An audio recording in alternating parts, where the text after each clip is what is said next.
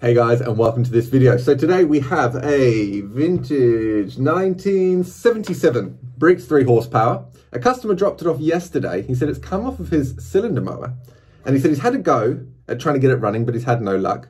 And he asked if I'd take a look at it for him. So today we're going to be digging into it. I thought I'd bring you along, find out what's wrong with it. What's the first thing that jumps out at you when you look at this? For me, it's that new lock nut and that new main jet. And they are not a wear item. They don't fail unless they get damaged by over tightening or cross threading. So we'll have to have a dig into that. We'll have to make sure that there's nothing behind it or that the seat of the jet is broken or anything like that. The next thing that's caught my attention is this governor spring. Have a quick look between the 4th and 5th coils. You can see that they've been stretched. Also, each end of the spring has been modified and bent slightly. My advice to anyone working on springs like this is do not try and save them, replace them. You will chase your tail constantly, and the chances are you're not going to get it to run properly like that.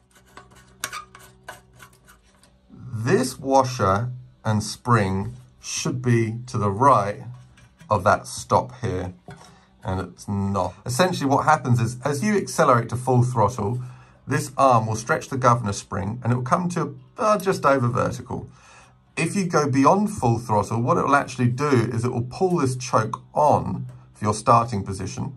And then when you go back to its run position at full throttle, this should automatically bounce back. Well, because the spring's not under tension, that's not going to happen. So a quick look inside the tank now. I could be wrong, but it just looks like there has been some rust built up here in the past that's then been removed just by some of the marks that have been left. But actually, it looks really, really good. So behind this governor spring, but in front of the carby, you have this throttle linkage, and it's been bent in multiple places. It's certainly not as sensitive as a bent spring.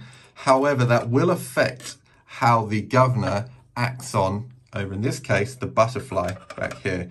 It might be fine. I'm going to certainly try it first. I'm going to try everything first, but it's just something else to bear in mind. So that's been snapped off. It's just one of the levers. What tends to happen is people go in here with a screwdriver when it gets a bit tight and that's broken. That's not a problem, but just again, something to bear in mind. The oil doesn't look bad at all. So he mentioned he couldn't get spark. So we'll just confirm that as well.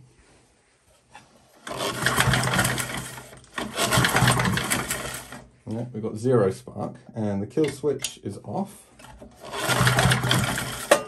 This is a 1977, so it's got points. So we'll dig into the points.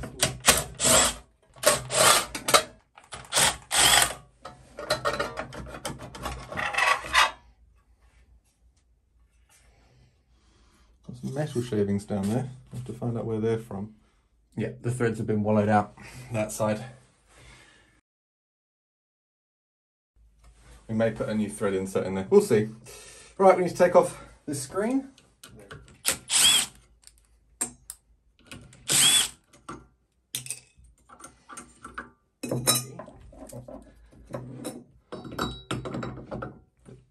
There we go.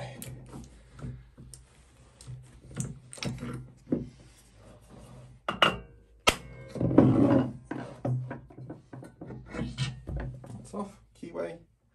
This is the oil seal, and it's got oil and debris around it. So I would suggest that oil seal's starting to let some oil get by, so that should be replaced. We replaced them in pairs, so both sides should be replaced. I'm going to take a note of all of this and I'm going to pass it on to the owner of the machine and just see where he wants to go with it. This is all corrosion around here. So water has somehow at some point gotten in here, or moisture, probably more likely just moisture ingress. And it's not that surprising then that we haven't got the spark going on. Let's have a quick look at the points. Just want to see if they're stuck open or closed, and they're not. They are closing, and it looks like they're touching. Yeah. So this little plunger here, hopefully you can see it, rides up and down on a flat spot that they've machined into the crankshaft, and that's got some sort of corrosion on it as well. Not that that's metal, but that should have a little bit of lubrication on it to make sure it moves smoothly. Hopefully that's clear. There is a lot of gunk and dirt on that, and it'll be the same on the hammer. So we call this the anvil, and this side the hammer. This is actually just the stub of the condenser. So that's why most likely we're not getting spark. But while we're in here, we're going to test that condenser. So the condenser, this is such a delightful setup. It's held in place with this little screw. And all you do is the points where you loosen that and you just slide that up to remove the points gap. It's so simple, yet it's so effective. There is it's actually the hot wire that comes out of the primary side of the coil. That comes off. And then our condenser will come off as well. And of course there's corrosion on here, which is going to cause us some issues as well. We want to look to see if there's any bulging first, and it doesn't seem to be. So what I'm going to do is clean this up, and then we'll do the tests. So let's remove some of this crud first. And we'll just clean up the side of the condenser as well, so we've got a good connection for the multimeter. I'll just throw up a bit of a safety warning here about capacitors. Capacitors are really dangerous. Now these small ones, they're not going to do much to you. They'll give you a zap and it hurts, but it's not the end of the world. However, as capacitors get larger, they do pose the possibility of being able to kill you. People have taken microwaves apart and it's led to their deaths because they fiddle with capacitors. So whenever you deal with a capacitor, make sure that you discharge it fully. To discharge this barrel style capacitor, you ground the top probe to the body, and if you have two prongs, you ground those to each other. So it's really simple. Pop them together, hold it there for a few seconds, and that will be fully discharged. This is a 220 nanofarad capacitor. That is 0.22 microfarads. You have about, I think it's a 10 to 15% fluctuation above or below that. So we'll just start with checking the capacitance of it. Doesn't matter which probe goes where. So we've got 0.43 microfarads. That's twice what it should be. That's way out of spec. That doesn't mean that it's not going to work, but it's not where it should be. So I will, because I haven't got another one on hand just now, we'll use this for testing it and seeing if we can get it running, but that will be replaced. The next thing we want to do is to charge this capacitor, make sure it takes a charge, make sure it discharges and does so fully, and also that it holds a charge. So let's charge it up first. This should take a few seconds.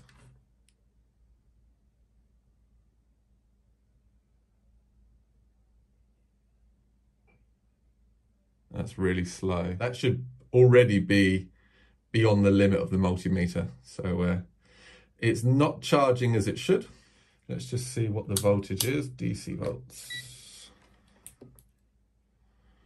All right, 200, 180, it's discharging okay. And we'll stop and hold at 100.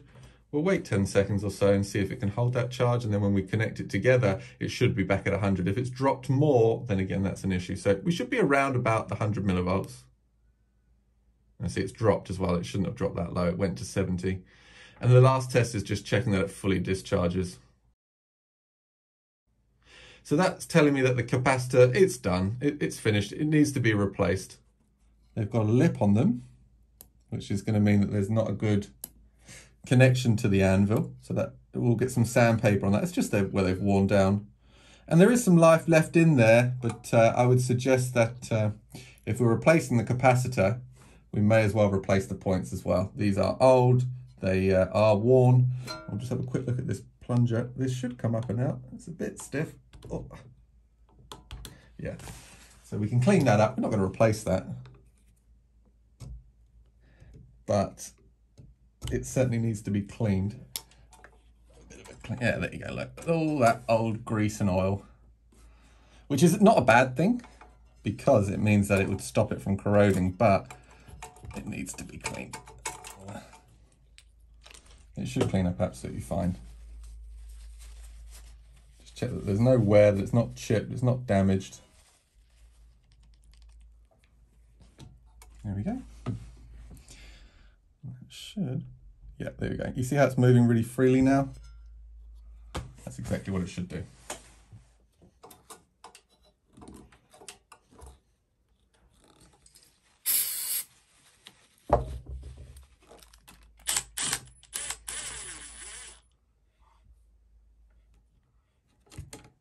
just check. It should have light drag on it. Felt a bit loose. No, that's perfect. We're leaving it there. Now when we close, they're touching. See that? And when we open, I'll lift the points up. Open some sandpaper.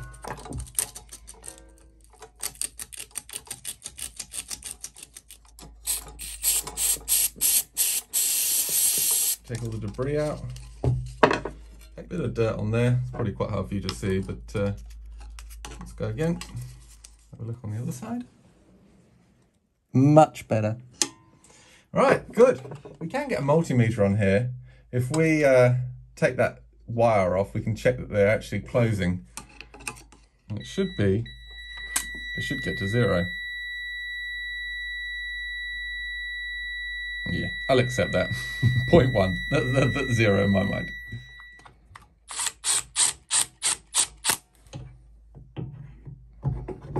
Now this little starter clutch is screeching, and I'd noticed when I took it off, it doesn't want to go onto the crankshaft itself, so it needs to be cleaned out. We'll give it a clean out and clean up the crankshaft, clean up any small burrs that might be on the inside of there, put a bit of oil on the crankshaft, a little bit of oil on the felt pad inside, and I'm sure that there's going to be a whole heap of dirt in there. You don't want grease, or really even any oils on these little ball bearings that are under here, because they will stick as well. So let's do that next.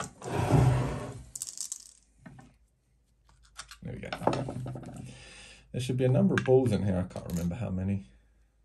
6? Yeah, so you can see, if you look closely, you see all that grease and dirt in there? That's not what you want. There shouldn't be any grease on these balls, or any oil or anything. They should be in there dry. This doesn't seem to want to go on there nicely. So there's probably a bit of burr here, might be a bit of a burr there. So I'm going to go clean that up with some carb cleaner, clean that out, and I'm going to give that a bit of a sand too. That's it, we got it. Nice and smooth now. Goes on, smooth and spins freely.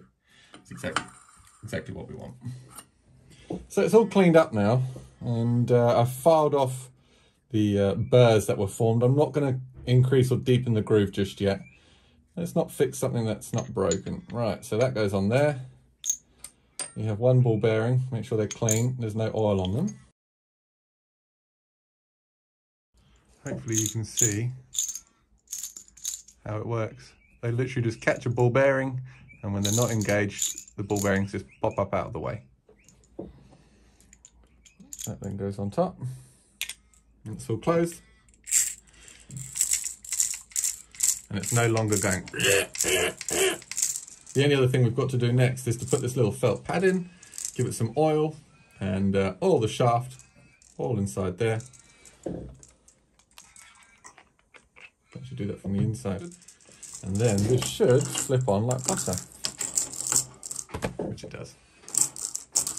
It's exactly what we want. You can see as it's compressing that felt pad, it's letting some oil out. That's completely normal. When I give it back to the this is all coming apart again. When I give it back to the customer, everything's going to be torqued up correctly. But for now, I'm happy with doing it like this.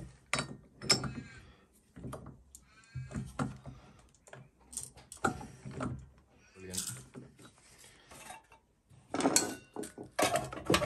Cover goes back on.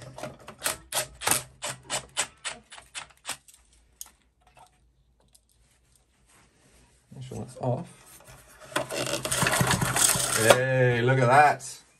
Beautiful spark. One more time. Boom. Couple of gentle cracks with the impact.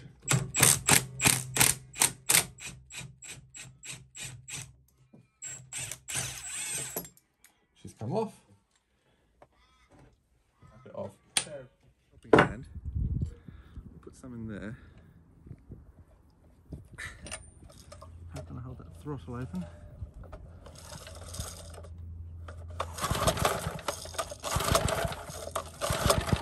Cool, this time, you ready?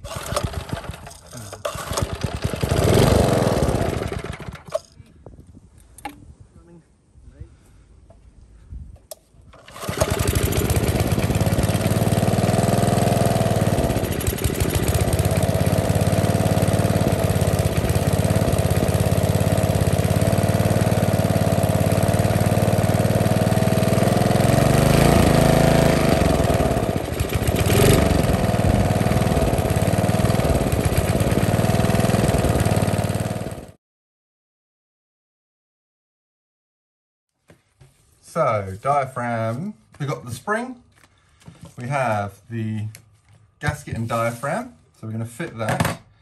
So we need to remove, take this and the jet out. And then inside, look, that is a broken jet. Now it could very well be that that's all it is. Look at this.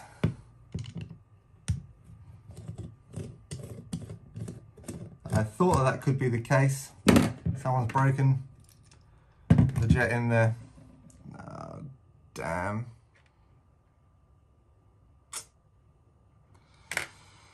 Right, that's not a good start. That's why we weren't getting our fuel.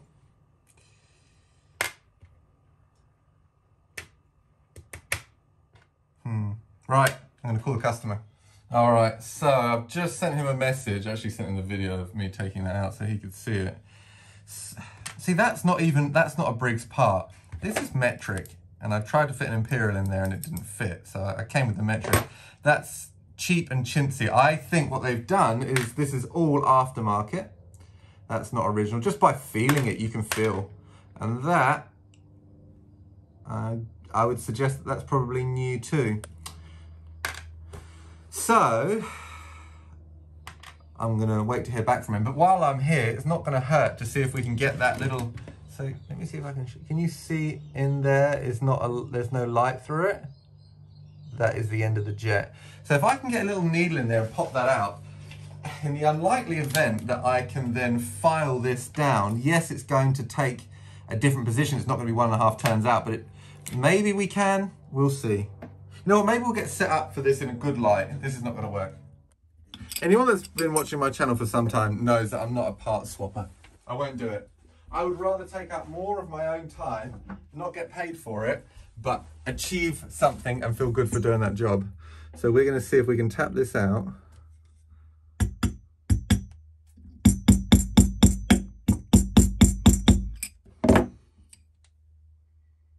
Oh gosh, that is in there tight, isn't it?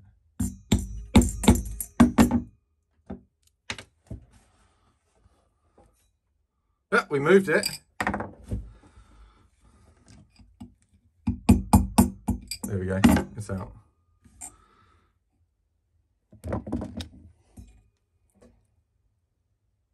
Is that really how it's meant to look?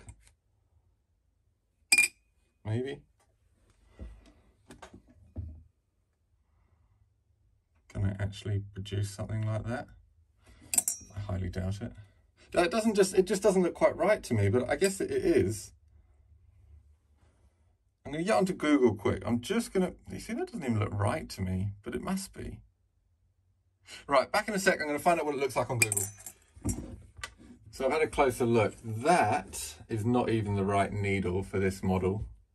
And that is not, well, that I presume comes on there, but that's totally wrong as well. This should have no step here, and it should be tapered from the images I can see, from the part number I can find. So I'm presuming that in that case that jet is wrong as well. However, if I can, there's nothing to lose here. This is needs to go in the bin. But if I can machine this so I can put a taper on it, all I need to do is to try and limit the amount of fuel that the machine can get, or at least give it a set amount of fuel. I'm going to try it anyway.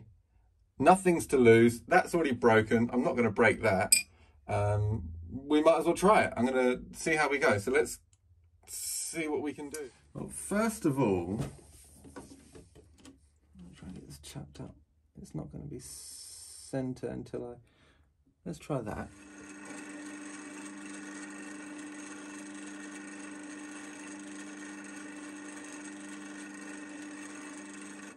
It's closer.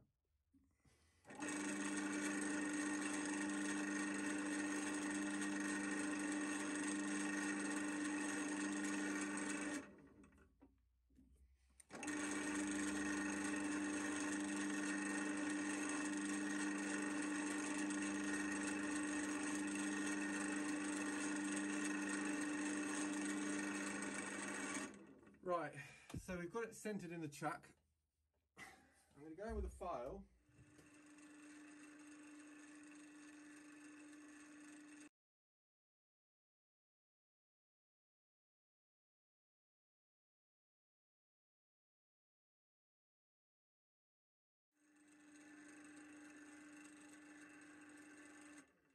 we've got a very fine taper on there.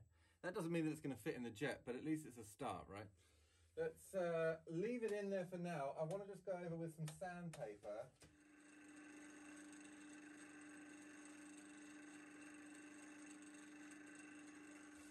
Of course, this is all guesswork. Right now, I have no idea if this will even work, but we don't lose anything except my time.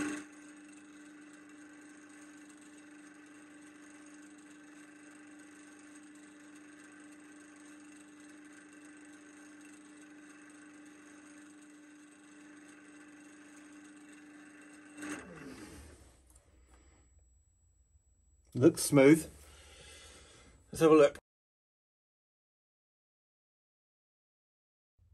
It might be amazing, it might be an absolute fail.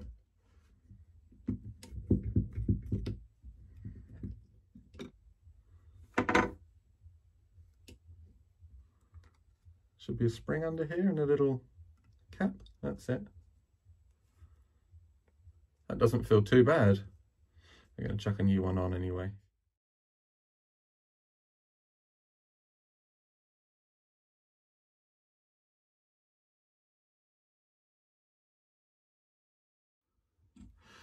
So we are back. This feels like plastic. That is plastic. It's plastic rather than metal. And you know what? I reckon that should probably have a seal on it, or an O-ring or something.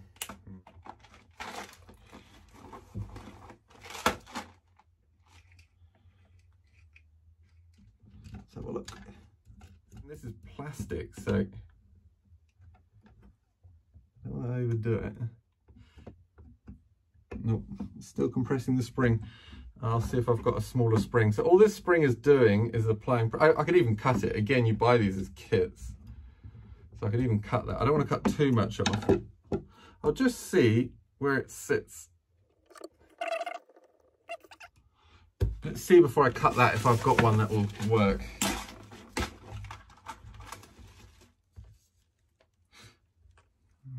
Might be a bit weak.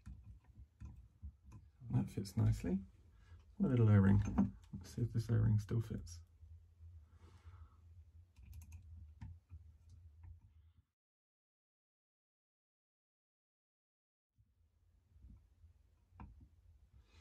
I'm not going to overdo it. Let's just try that. It's so easy to take apart. We'll just try it like that first. I can go back in there. Fuel pump diaphragm. Governor spring needs to be fitted because that governor spring is shot. This diaphragm. Next, like that. That goes over there. Little cover goes on. There's no gasket on this. That's always kind of surprised me, actually. Nice. Okay, that's lovely. Right, let me go get the engine and we'll stick it back on. So you can see I've got an oil seal taken out here just for now. It's only going to be run for 30 seconds to a minute. I'll double check the oil level's good, and then we're going to put some sponge material. I'll cut out a bit of a strip. I'm just going to feed it in there just to stop it spraying out, because I want to just test this proof of concept. And then I've got the oil seals coming. They'll be in this afternoon, so we can replace the oil seals. We're going to put on an electronic ignition onto here as well. We'll take the points and condenser and all that out for him and just give that to him.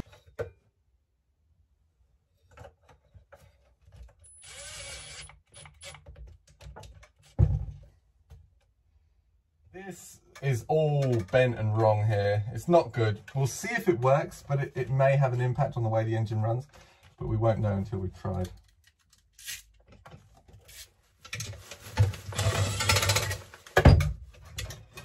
Right, that comes off. You see that's all bent. Everything's been bent. Everything's been messed around with in here, and it's not right. Okay, cleaned it up. So this is literally just an electronic ignition, and I want to give a shout out to Terrell Fixes All. I mean, not that he really needs a shout out, but I like to express my appreciation or show my appreciation where appreciation is due. It was his video that inspired me to think, oh, have I got a good coil? And I do have good coil, so thank you, Terrell. I wouldn't have done this without, I wouldn't have done this without him. So this is 100% a thank you to Terrell.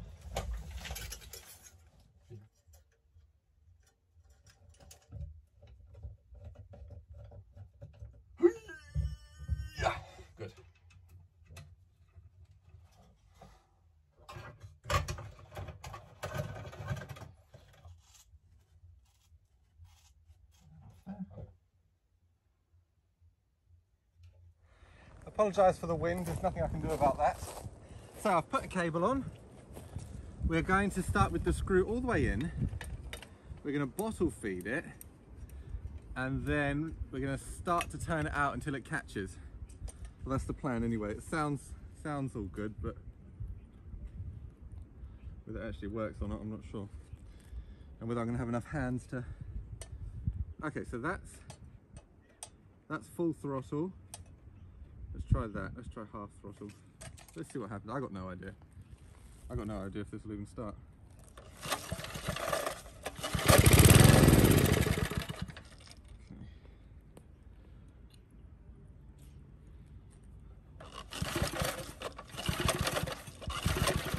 I'll tell you what, let's turn that throttle all the way off.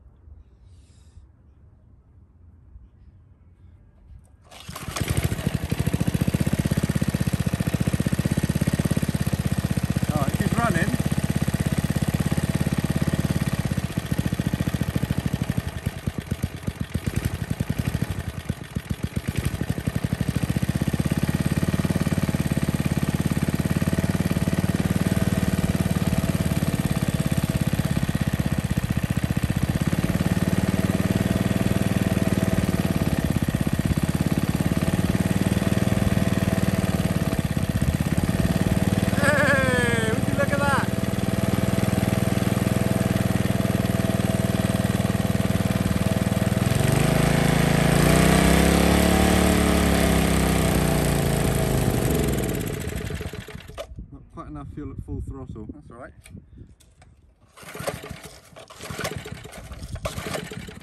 Oh, let's try that again. Need to tune it at full throttle, not at idle.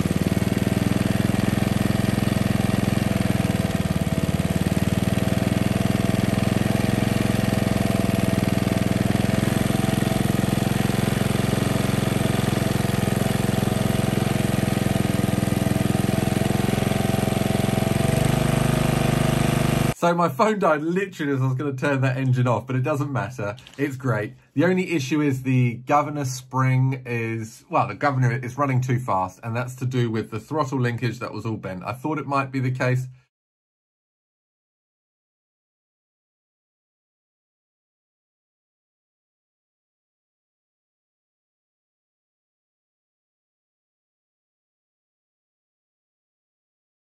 So this governor spring, which is brand new, is perfect, actually links onto this. And again, someone's bent it when they've taken this engine apart in the past. And the problem with this is this length here to this hole determines how much tension is on the governor spring. And thus it's not going to be running correctly. If this is pulling a certain way more than the other, it will affect it. So what we need to do is to try and straighten that out and get that sorted, because it shouldn't be like that. And the reason why I'm hammering it is because it gives me a flat surface. I can bend it with pliers, but the problem with pliers is that tends, at least I find, to put kinks in it. So at least this will give us, you can see already how much straighter and flatter that is. Whereas if I put pliers in there and try to bend it straight, I just don't have much success with it.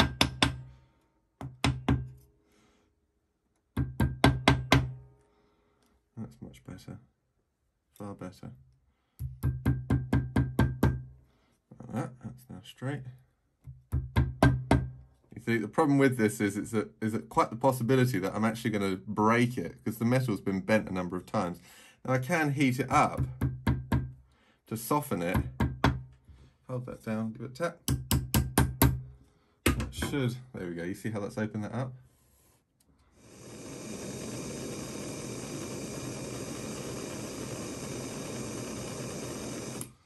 That will stop it from curving anymore.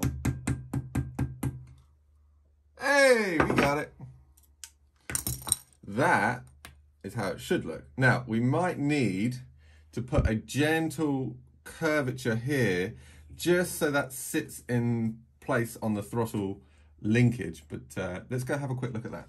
So I had to make one quick modification to this linkage here. I had to put a slight curve in it so that it wouldn't foul out on the housing, and now it's actually perfect. Ready? That's idle and off. That's full throttle, and it's got free range of motion without getting caught or hooked up on anything. And also I had to bend this linkage up here as well.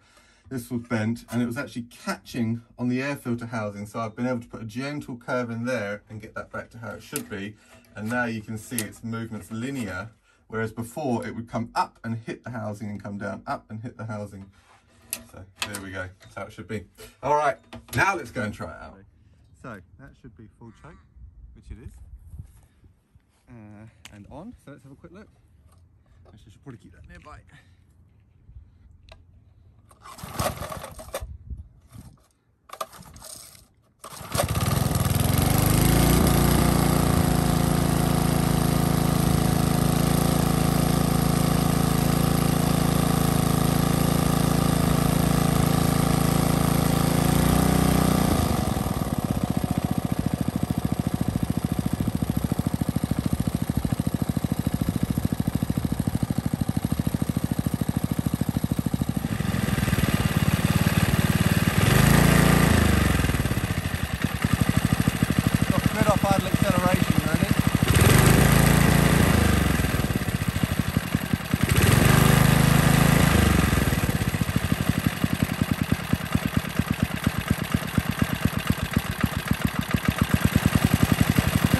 Idle a bit.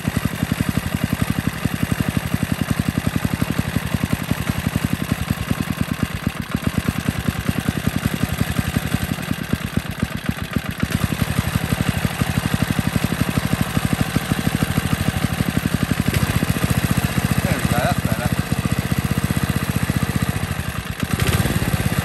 That's idle.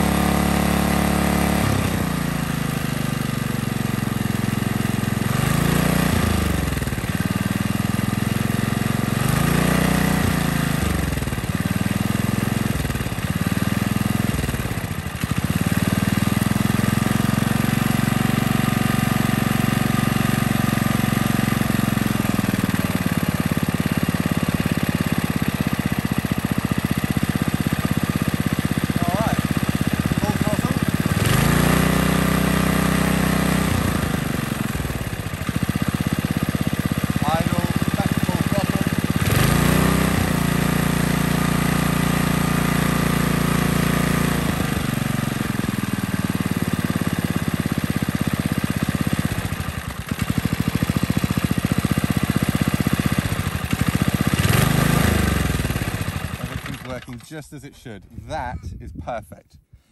It's running beautifully. It really is. I'm going to change the oil out now that it's nice and warm. Sorry about the crows. Anyway, hope you enjoyed the video, and I'll catch you on the next one.